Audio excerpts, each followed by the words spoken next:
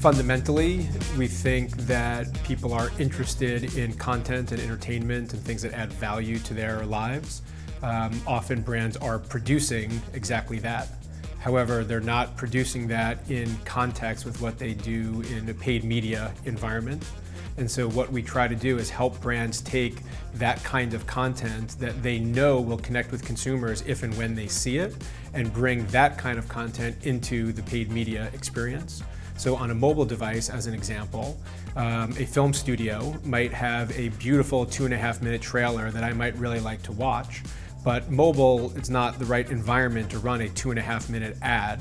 So they might have a 15-second spot, but if I'm really getting into the content, I ought to be able to tap to continue to watch that piece of content, or perhaps learn more about the film, or perhaps see what time it's playing tonight because I might like to see it.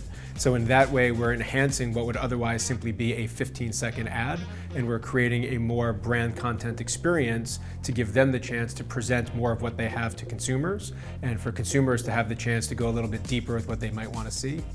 I believe a common mistake is the obsession with the completion rate, because in the digital environments, just because a video was completed doesn't mean it was actually watched or that the content was absorbed.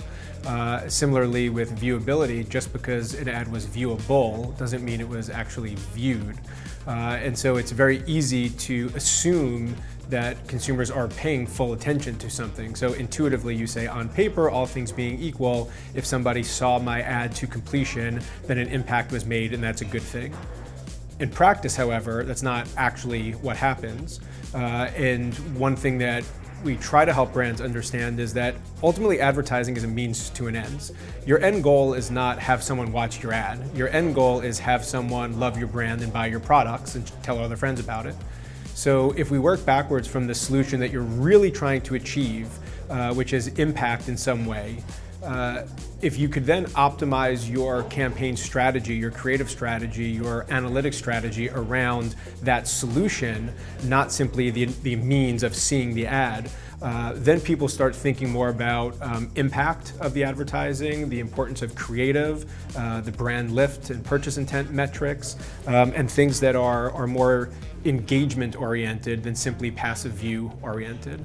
So we talk about that a lot and have a lot of solves for that, but I'd say that's one of the common mistakes we see that could really be improved upon.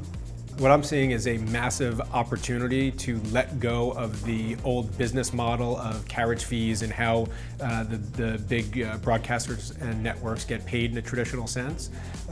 If we can move on from that, and I know that's a big ask in the short term, but it is an incredibly exciting time to be a quality programmer with built-in audiences, because what we're seeing is, though there's a ton of investment and desire to invest more in mobile and digital environments for video, the amount of quality inventory, quality content, quality context is still a little bit lacking.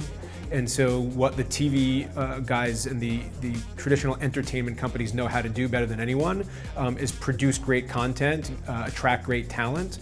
If they can find better ways to distribute that at scale and attract audiences in digital and mobile environments, I think it's a massive opportunity for them.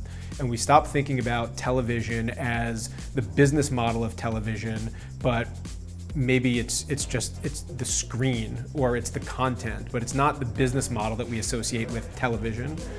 So we're seeing a big move towards digital, but a desire to be more affiliated with TV style content, and a big challenge there to make the most out of the investments that are coming into digital because of that fact.